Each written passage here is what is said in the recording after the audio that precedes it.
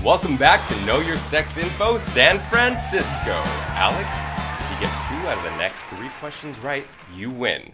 Let's see your grand prize. It's a threesome with 2 of your starred favorites from Grindr. They've just been tested, everything came back negative, and they've only been drinking water and eating yogurt since their last bowel movement. What's the next question? What's the question? Easy, Tiger. All right, first question. HIV infections increasing or decreasing in San Francisco? They're decreasing. That's right. HIV infections are at record lows. Next question. Bacterial sexually transmitted infections increasing or decreasing in San Francisco? Decreasing? Oh no, Alex, I'm sorry, that's wrong, and I'm sorry, San Francisco. Gonorrhea, chlamydia, and syphilis are at record highs.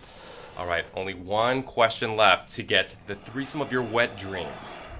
Alex, when was the last time you got tested for STIs? Last month. Wrong. Wow, Alex. Dick move for lying. It's been over a year. I meant I was gonna get tested last month. I'm sure I'm clean.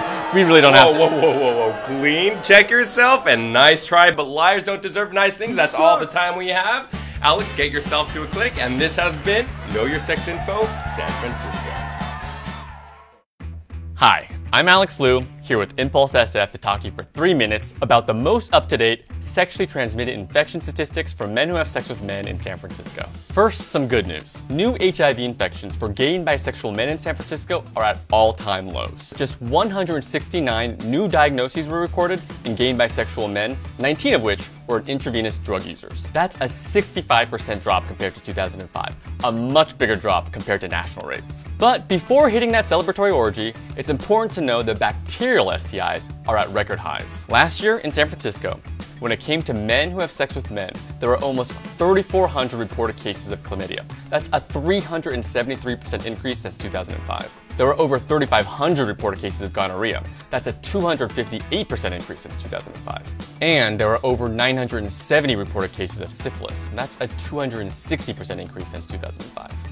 That means in 2016, gay and bisexual men accounted for 42% of all chlamydia cases seen in the city, 67% of all gonorrhea cases, and 85% of all syphilis cases. So what's going on?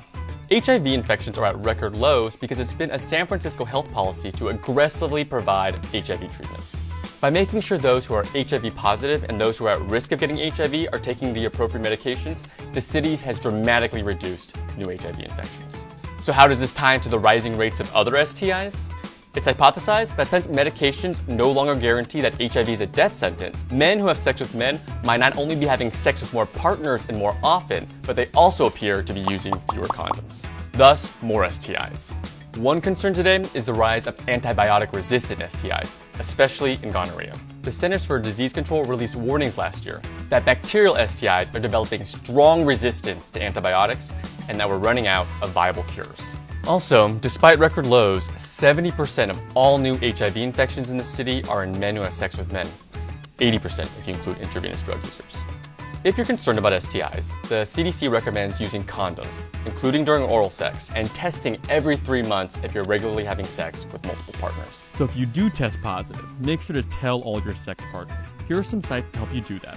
Don't be afraid to ask your sex partners about their last testing dates, and make sure to be honest about yours. Make a plan to minimize risk and maximize fun, and stick with it. It's up to you to make informed decisions when having fun. For Impulse SF, I'm Alex Liu. Remember to know your impulse, live your impulse, and love your impulse.